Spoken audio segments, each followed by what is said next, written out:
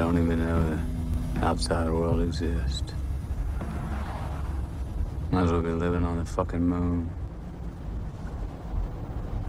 There's all kinds of ghettos in the world. It's all one ghetto, man. Giant gutter in outer space. Today, that scene,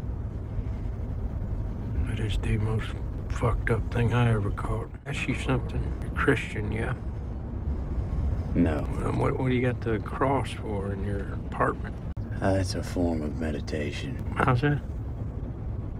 I contemplate the moment in the garden, the idea of allowing your own crucifixion. But you're not a Christian, so what do you believe? I think human consciousness was a tragic misstep in evolution. We became too self-aware. Nature created an aspect of nature separate from itself. We are creatures that should not exist by natural law. Well, that sounds god-fucking awful, Russ. We are things that labor under the illusion of having a self, this accretion of sensory experience and feeling. Programmed with total assurance that we are each somebody, when in fact everybody's nobody.